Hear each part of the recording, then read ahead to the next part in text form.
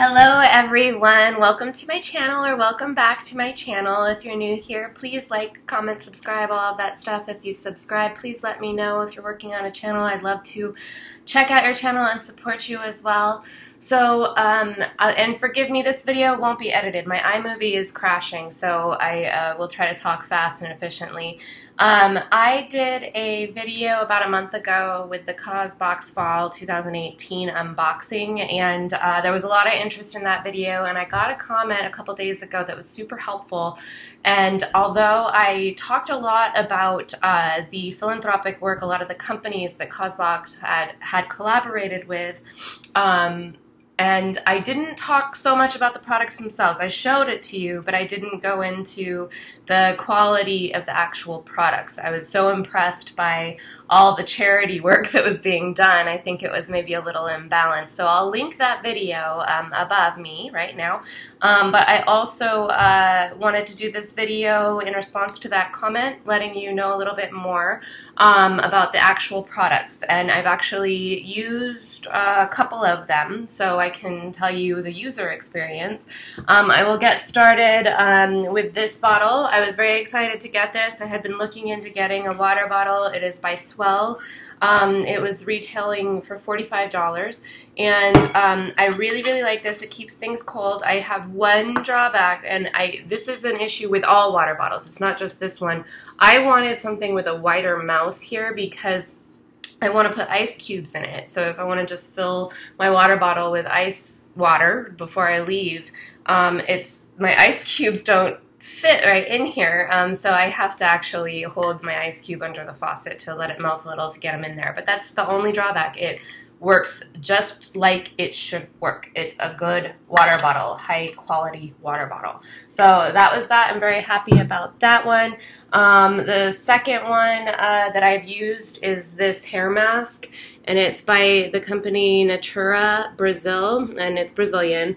And I really like this hair mask. It's the best hair mask I've ever used. Mind you, I've only used 4. This is the 4th one I've ever tried, and the other 3 weren't high quality luxury hair masks. The other 3 were a Trader Joe's hair mask, which was $3.99 for the tube, so that one worked like a $3.99 hair mask. It was okay. And then I've used Shea Moisture. That one's okay as well. There's like a hint in the scent that I dislike. It's like this hint of crayon or something. The other hints in the scent of that one are fine. Anyway, this isn't a Shea Moisture review, but this is the best. Oh, and then the other hair mask that I've used is the Nextava one. I did a review on that one a long time ago. I will link above. You will see it's an older YouTube video when I wasn't doing well, I don't do high quality ones now, but I was doing much less quality ones then, but I will show you that one. Anyway, so it's a nice hair mask. I like the way it makes my hair feel. There's probably better out there, but I do like it.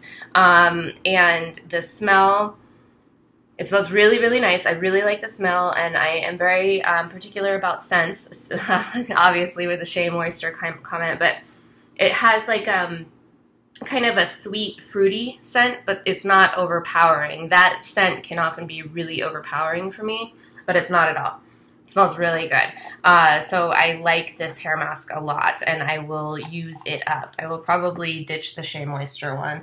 I need to figure out a good way to donate half-used products. If anyone knows, leave me a comment. I would love to know that, because I'm sure that if I take it to Goodwill, they're just going to toss them. So this next one, this was one of the things that this person really wanted to know a little bit more about. I've read really good things about this company. It's an eyeshadow palette, Real Her. It came with a nice little brush. I am not the best to review makeup products. I don't wear too much makeup. That's part of the problem. But I will say, and I also am going to gift this, so I don't want to swatch it. But the brush feels nice. It feels very sturdy. The bristles aren't very flexible. I don't know if that's desirable in an eyeshadow brush. But it looks very nice. And then I'm going to gift this, so I don't want to swatch it, but I did open it to make sure that it didn't crumble in shipment. And I want to open it without destroying this box. Okay. And I'm sorry, my iMovie is crashing, so you're going to have to suffer through this part of the video while I struggle to get this open. It comes with an insert that says, "We here at Real Her donate a part of our proceeds to nonprofit organizations that help advance the lives of women and girls through scholarship programs, leadership advocacy, education, and research here in the U.S." And I did talk about that in my last video. That was, again, what I focused on more than the actual products themselves. So this is what it looks like. It feels really high quality. It doesn't feel plastic at all. I think it's like a high quality cardboard type material. And then this is what it looks like inside. Nothing crumbled. Really beautiful shades. I think if I knew how to wear this, I might try it out, but I do have somebody in mind that I'm really excited to give this to. So I'm not going to swatch it, and I wouldn't be able to tell you if it felt nice anyway. I would just think, oh yeah, sure, that's an eyeshadow. Anyway, so that's the eyeshadow palette. I hope that helps a little bit more. And then another thing this person wanted to see, which I was curious about as well, was I didn't open the scarf. She wanted to see the size of the scarf, and I actually wanted to find a little bit more information about the scarf. So I'll show it to you first, and then I'm going to read you a little bit more about the material and how it's made. So this is the scarf. It's a very good size scarf. Yeah, it's a very good size scarf. And it looks like, if I were to put it on, it looks like this. That was user error. That was not the scarf's fault.